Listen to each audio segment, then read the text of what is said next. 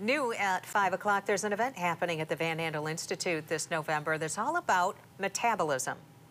Community Affairs Director Casey Jones tells us how a conversation about fueling the metabolism will be about much more than the food we eat. Dr. Sarah Nowinski has dedicated her life to studying the metabolism.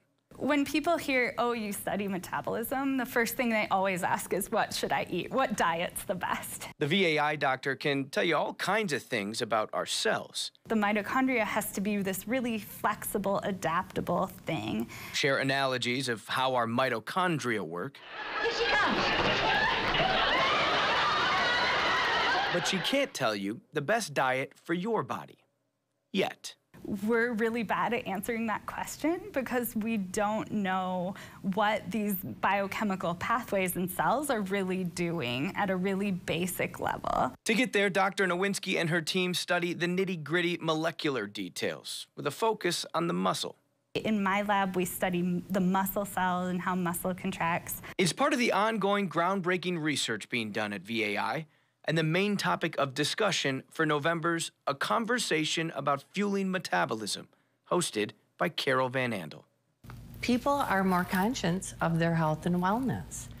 And these conversations that we've had for over a decade raise that awareness of how you can be more cognizant of your body, of preventative measures, but also educate the audience so that they can also be proactive with themselves and their physicians.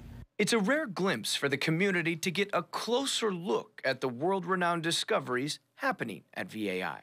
We know about the metabolism, but it's a piece of the puzzle of a greater impact. And even more than that, Van Andel says it will help support scientists like Nowinski and push discovery to the edges of impact. 100% of the proceeds of that day will go to support Dr. Nowinski's lab. So what are we doing?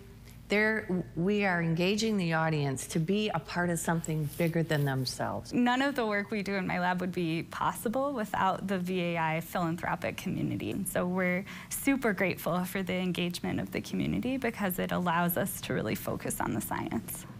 And so focusing on the science, the luncheon on the 15th will serve some food for thought that we are more than we eat.